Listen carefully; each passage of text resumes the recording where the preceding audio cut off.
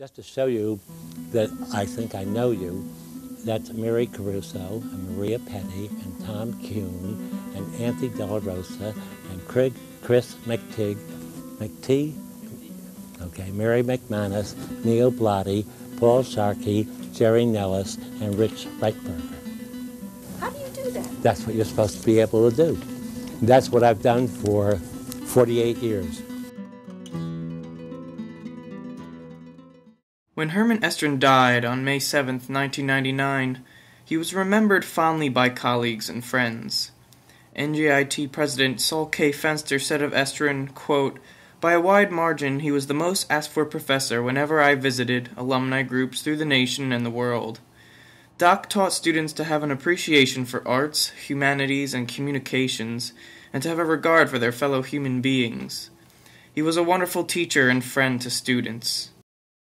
Doc Estrin came to NJIT in 1946, then the Newark College of Engineering, charged with the task of introducing English teachings into an engineering curriculum. Approach English as you would any task. Work as hard at it as you need to become proficient. English is governed by rules and laws, as are all technical studies. Learn and use them. This was some of the advice Estrin garnered from his former students and offered to the incoming freshmen of the Newark College of Engineering. Estrin was a strong believer that the university student be an extremely well-rounded individual and encouraged students to join and participate in as many extracurricular activities as they could and interact with their fellow classmates.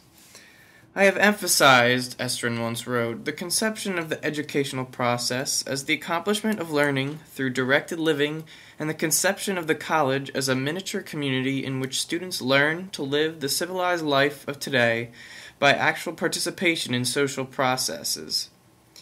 Throughout his over 50-year tenure at NJIT, Doc Estrin was advisor to over 16 student publications and press associations. Professor Robert E. Lynch, an associate of Herman's in the Humanities Department, described him as a student social advisor who would often plan activities for students that would help them to improve their speech, teach them how to dress, and even how to secure dates to the school dance. His passion, however, lay in a love of writing, and even more so in the teaching of writing to his students. He made the study of writing exciting by appealing to the topics that his students cared about. He once wrote, "I have found that freshmen students write well on those topics in which they are interested. If you listen to freshmen's conversations in the corridors, in the cafeterias, or in the counseling situations, they ask these questions. How can I emancipate myself from my parents? Why do teenagers take drugs? What are the sex mores of teenagers?" These and similar questions are asked throughout the country and are based on the developmental tasks of youth. Estrin thought there was a writer hiding inside almost every engineer, and that in allowing the student to discover his or her own voice would enrich their lives in a positive way. Estrin discussed the role of the professor as someone that must, quote, help the student to shape their thoughts into written words. He wrote, "Open the students' minds to the power, use, and beauty of language, and show them the unending world of literature. The teacher of composition must instill in students an enjoyment of reading, a respect for and an appreciation of the written word, and a feeling that their adolescent lives have been enriched and matured by their experiences in English." Estrin once told a reporter, "Basically, engineers are interested in things, not words. But they have native intelligence, and if you light sparks underneath them, you can make them good writers." He did this with countless students. Albert Smith, a graduate of the class of 1951, said of Estrin, "I think what he tried to do was expand everybody's mind. Engineers tend to be introspective and focused on what they do. They are basically naive to what's happening in the world, especially at 18 or 19, and I think he tried to give them a window on social issues." Estrin did just that, both in his teaching and in his work in extracurricular activities. He earned his doctorate from Columbia University in Student Personnel Administration in Higher Education, and was absolutely committed to his students. He wrote, "As engineering educators, we realize that engineering education should aim to train the student not only as a technical man, but also as a citizen and as a social human being. Throughout his 4 years, an engineer's education is narrow and restricted. However, it should be broader and more fundamental, and should include liberal culture with the technical subjects. A well-developed program of extracurricular activities can infuse the engineering curriculum with this liberal culture and can prepare the student for the role that he will play in his community and professional life. One of the ways Herman devoted himself to this cause was as advisor to the various student publications at NJIT. Estrin saw his role as advisor of the Vector, Orbit, and Nucleus, and countless other publications as a voice of encouragement aimed, in his own words, to, quote, foster cooperation between the faculty and the student body, and to promote a higher standard of collegiate journalism by the application of journalistic principles and ethics. These goals are achieved through the efforts and cooperation of the advisor. College editors come and go, but the advisor remains to provide a continuum of philosophy and policy of the newspaper, and to inculcate and perpetuate a love of learning, a seeking for knowledge, and the courage to use this knowledge for the improvement of the college community. The Vector, the student newspaper since 1924, previously titled The Technician, saw itself blossom under the advisement of Doc Estrin. Outside the office of the Vector headquarters is a plaque that hangs in memory of Herman. Herman took his role as advisor quite seriously and devoted a significant amount of time to ensuring the success of the student newspaper, even publishing multiple books and a number of articles on collegiate journalism and winning 8 awards for furthering college journalism education.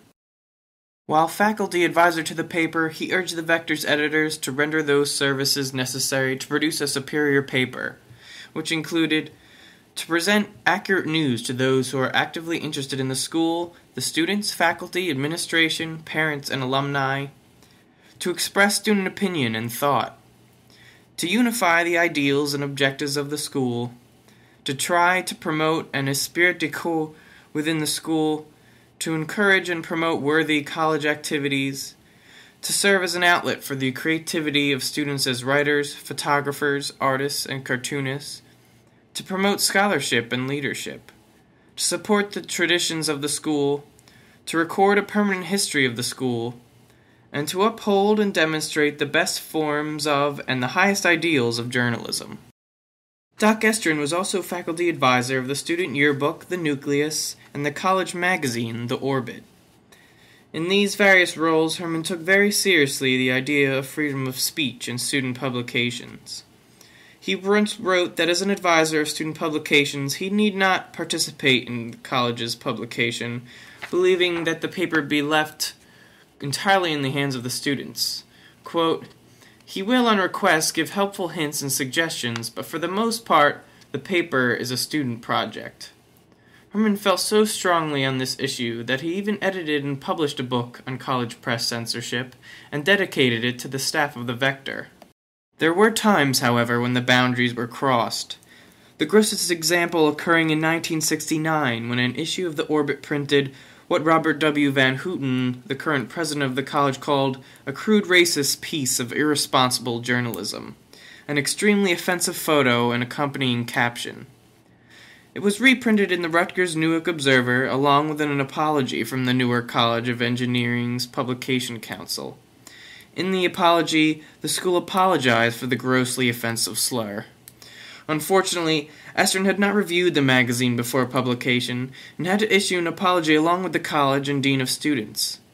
Consequently, the Orbit was suspended, and the editorial staffs of all other publications were asked to review their current policies.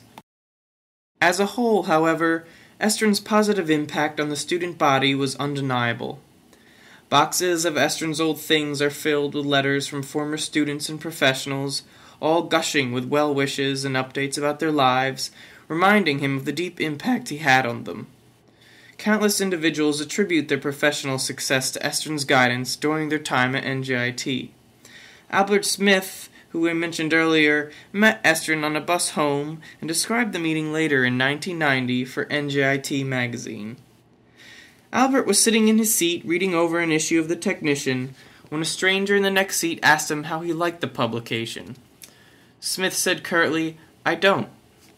To which the stranger, who was of course Herman Estrin, replied, "Then why don't you come and work for it to make it better?" Smith did just this, later becoming editor of the newspaper, and also partnered with Estrin to develop other NJIT publications.